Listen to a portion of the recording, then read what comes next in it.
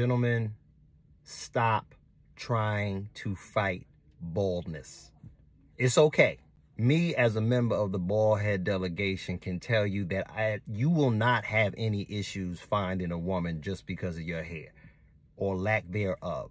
But you will deter women when you walk out of here with stuff glued onto your scalp and face. And there are just so many different reasons why it's ineffective. That women live by the concept of every day of the year is Halloween. At least half of them. They have different hair, different wigs, different weave, different makeup. So it's somewhat of a dress up for them. And it's not a big deal. You meet a woman, she's got a different hairstyle. You know that's not her hairstyle. You know that's a wig or whatever. You can live with that. The woman, on the other hand, is not going to accept that she meets you with a head of hair and next thing she finds out is glued into your scalp.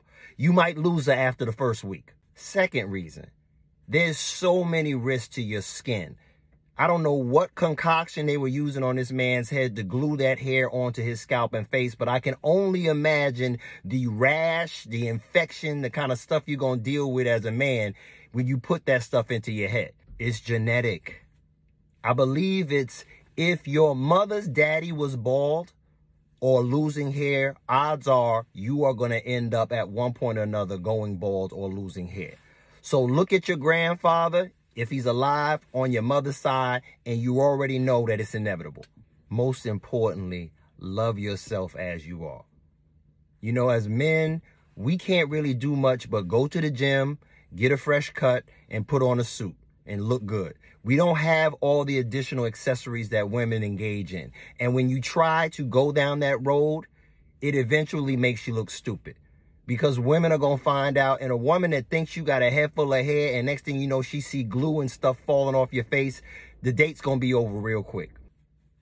Next reason is that, for the most part, women understand that half of these men out here going to go bald. And once you got the Stephen A. Smith hairline, you might as well shave it all and join the Michael Jordan Club.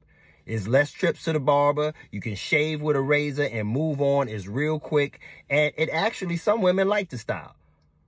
So please, refrain from doing this. It'd be a service to yourself and to everybody else. And the last reason for me is, this is just another thing that women can come and say, men do it too.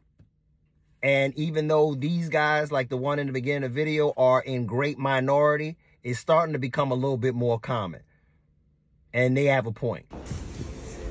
Family, please check out my new sponsor, cloudstyle.com.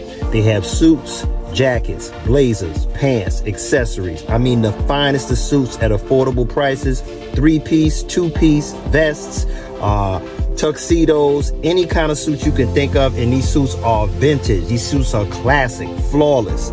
Also, more importantly than that, in addition to the great price of the quality of the suits, you put in my code, 20FREDDY. That's 20FREDDY. If you buy a suit, when you check out, and you receive an additional 20% off the suit.